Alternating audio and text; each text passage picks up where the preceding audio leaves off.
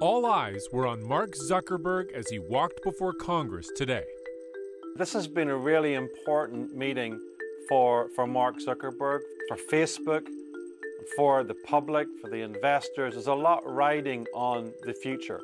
And I think the big word is trust. Can we trust Facebook with our information going forward? It's a really interesting question. How are people expecting him to ask? There's been a degree of mystery about this. Martin Brooks was watching with an extra keen eye.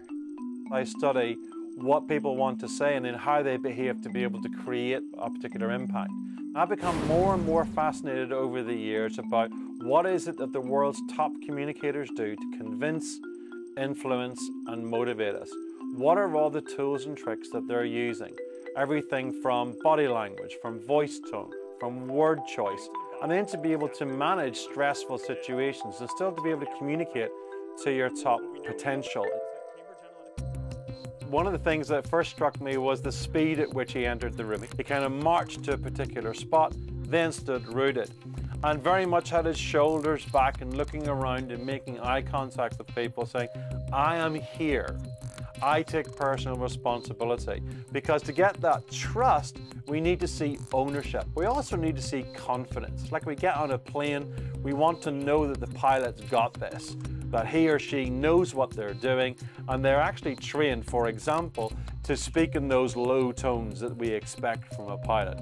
So a pilot says you're safe up in the air. Mark Zuckerberg is saying your data is safe with me.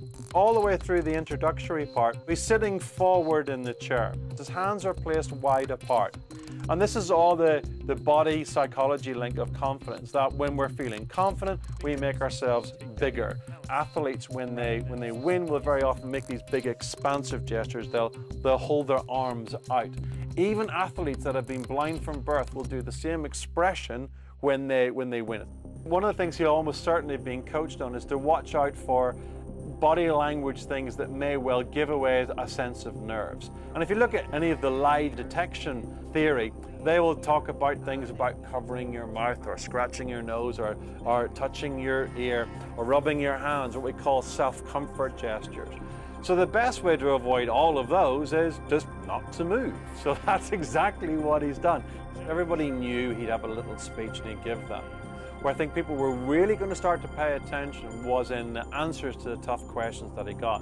It's no surprise to me then that he started to bring in gestures and body language to assure people that he knew what he was doing. His left hand doing these single-handed chops, which is a very assertive gesture. This is what we're doing. This is the actions that we're taking, which really gets across that idea of ownership and assertion and confidence. He's obviously been very well schooled. He's a human being underneath it all, and you could clearly see a lot of the stress signs. So he's looking fairly wide-eyed a lot of the time. Also, there were a number of times where I saw pronounced fear swallows. So you could just see him swallow and then swallow again. And that's an indication of the kind of stress that he'd be feeling. It's always that contrast between appearing too polished and appearing to have all the answers, rather than really just falling on the sword and begging people's forgiveness. Getting that balance right is a tricky one. And based on the evidence so far, personally, I think I'd like to see a little bit more of the sorry. I think a lot of people probably wanted to have seen a little bit more of that rather than the more polished media performance.